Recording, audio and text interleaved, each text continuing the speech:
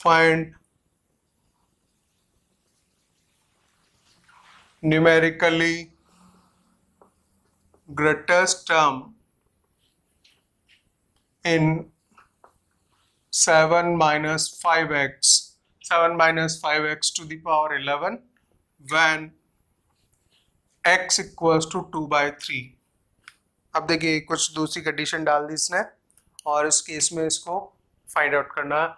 तो पहला अब काम हमारा वही है n+1 11+1 upon mod x mod a। अब मॉड a वाली जगह पे वही लिखेंगे -5 इंटू एक्स, इसने 2/3 बताया हुआ है, इसका मॉड ले लेंगे, ये a वैल्यू हो गई, मॉड x ये हो गया mod x plus mod a -5 into 2/3 और इसका भी मॉड। इस वैल्यू को देखिए 12 आ रही है और यहाँ पे लिख सकते हैं 10/3 इंटू 10/3 हो गया है।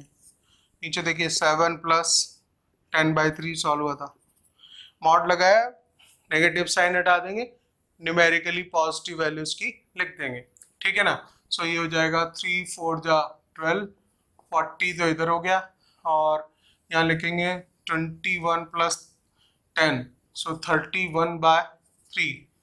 तो अल्टीमेटली ये 120/31 आ रहा है।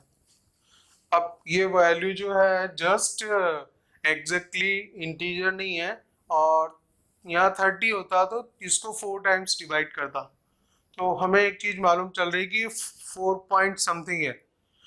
मैं एग्जाम में क्वेश्चन सॉल्व कर रहा हूँ, पूरा सॉल्व करने नहीं बैठूंगा यहाँ पे कि इसको मैं क्या निकालूं कि कितना आ रहा है, खाली इतना मालूम चल रहा है कि ये वैल्यू जो है कितनी है 31। अगर ये बढ़ गया तो ये छोटा हो जाएगा, तो अगर 120 से 30 को डिवाइड करते तो पूरा 4 टाइम्स डिवाइड करता।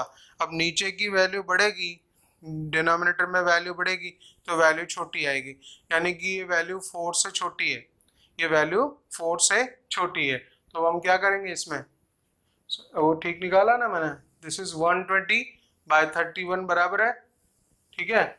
और नीचे वैल्यू दिस इज 70 21 1 प्लस 10 31 बराबर है, ये सारा 33 ऊपर जाएगा, ठीक है। So it is less than 4, it is less than 4 value.